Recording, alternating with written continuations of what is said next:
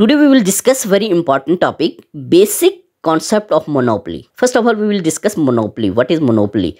A monopoly is a market structure in which a single firm is the sole producer and supplier of a particular good or service and has substantial control over its price. Monopolies can arise for a variety of reasons, including government granted exclusive rights, high barriers to entry, and economies of scale that make it difficult for other firms to compete. Now we will discuss single seller. A monopoly is characterized by a single seller that controls the market and sets the price for a particular good or service. Second one is no close substitute. Monopolies typically produce goods or services that have no close substitutes, allowing them to maintain their market power. Third one is price maker.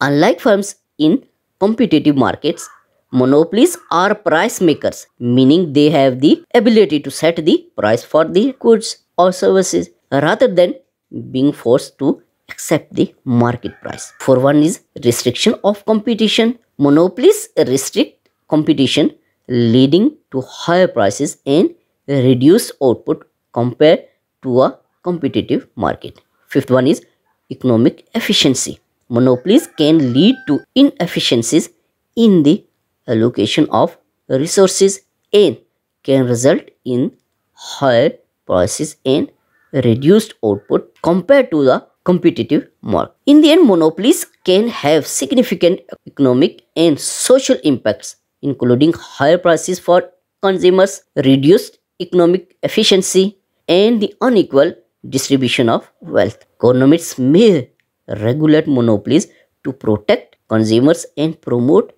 competition, or may seek to break up monopolies through antitrust laws. Understanding the concept of monopoly is important for evaluating the functioning of markets and the role of government in promoting competition and protecting consumers.